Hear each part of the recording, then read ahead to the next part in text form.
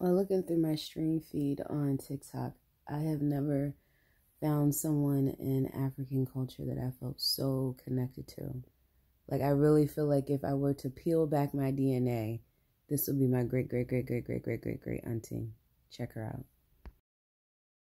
Queen Amina was a fierce and powerful leader who ruled over the kingdom of Zazzau in what is now modern-day Nigeria. Born in the late 16th century, she was the first daughter of King Nikotau, who recognized her strength and intelligence from a young age. As a child, Amina was trained in the art of warfare and became a skilled fighter and strategist. She quickly rose through the ranks of her father's army, leading successful campaigns against neighboring kingdoms and expanding Zazzau's territory. When King Nikotau died, Amina ascended to the throne and continued her conquests, building a vast empire that spanned across much of northern Nigeria. She was known for her military prowess and strategic alliances, forging strong relationships with neighboring tribes and kingdoms to further her own interests. But Amina's achievements went beyond just military conquests. She was a patron of the arts and culture, promoting the development of her kingdom's architecture, weaving, and metalworking industries. She also encouraged education and the advancement of women's rights, appointing women to positions of power, and championing their right to education and participation in public life. Despite facing numerous challenges and enemies throughout her reign, Amina remained a fierce and determined leader until her death.